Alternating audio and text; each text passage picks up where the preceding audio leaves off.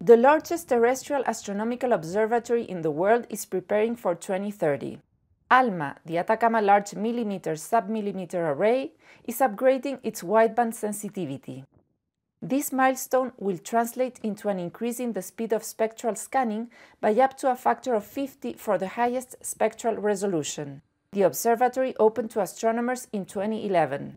Located in the Chagnantor Plateau in the Atacama Desert in northern Chile, it has 66 radio wave antennas that work together as if they were a single telescope. The antennas were built in several locations around the world and assembled at ALMA's Operations Support Facility. The upgrade is part of the observatory's 2030 roadmap. The main part of the ALMA 2030 roadmap is making the electronics of ALMA a new generation so that they can have lower noise, so we can be more sensitive. They will also have higher bandwidth so that we can see more of the sky at different molecules. There are a lot of molecules in the sky that emit in radio. The array benefits from dry air and a thin atmosphere, conditions that allow it to observe the universe with greater precision than anywhere else.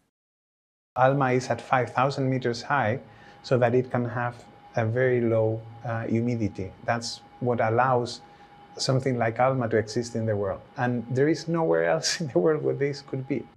It operates as part of a joint initiative of the European Southern Observatory, the US National Science Foundation, and the National Institutes of Natural Science of Japan, in collaboration with Chile, the host country.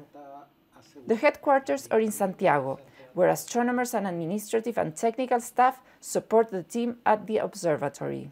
The Atacama Desert is home to top-level observatories. Its weather conditions, few clouds, little radio interference, and almost absence of light pollution makes it one of the best places on Earth for astronomical observation. The array will continue working during its upgrade as the center heads towards 2030. Graciela Ibanez, TRT World, Atacama Desert, Chile.